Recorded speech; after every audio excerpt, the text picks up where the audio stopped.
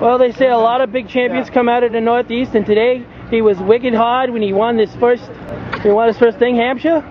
Ryan Tuerck joins us, the winner of the round one of the 2009 Formula Drift Series here at the streets of Long Beach. Ryan, congratulations on your first one. How big of this is this for you? This is huge. This is huge for me as a driver and for the Gardella Racing program, and you know, everybody that's supporting us, Mobile One, Maxxis Tires, DuPont, and you know, the whole team. So it's you know, we did it. We did it on the first event. So hopefully this is a lot more to come.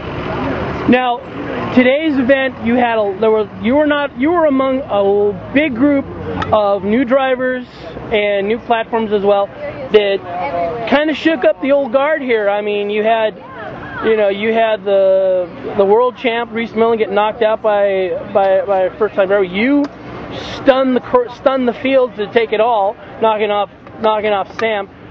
How big is this for you to come into a place like this and grab your first win in your first full season? This is huge for me.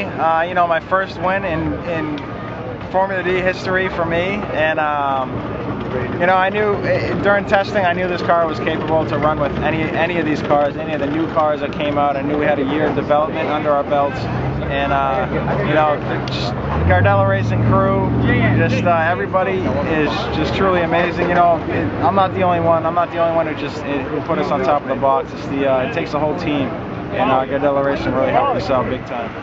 Yeah, the guys in the pits were telling me how much you guys had been working on this. So this was not just an effort. This was not just a winning effort on you. This is an effort.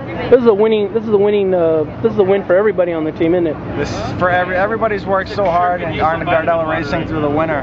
I mean, everybody was cooped up in the shop pretty much, just you know, welding stuff, fabricating, and just building the car to what, you know, a championship winning machine. Oh, the remaining tracks that are still coming up, what's the one that you're looking forward to the most, that you really want to try and just open this thing up and let it all out? I'm really looking forward to Atlanta. That's my favorite track in the Formula D series, and that is actually the next round in May. So I'm really looking to back this win up with another one. Well, I hope that when you get back, yeah, you got to win in Jersey too. But you know, hopefully when you guys get back here at the end of the season in Irwindale, you know, you'll be battling for that title with the big boys out here. So I can't see a better proof of a Rookie of the Year candidate than you right there.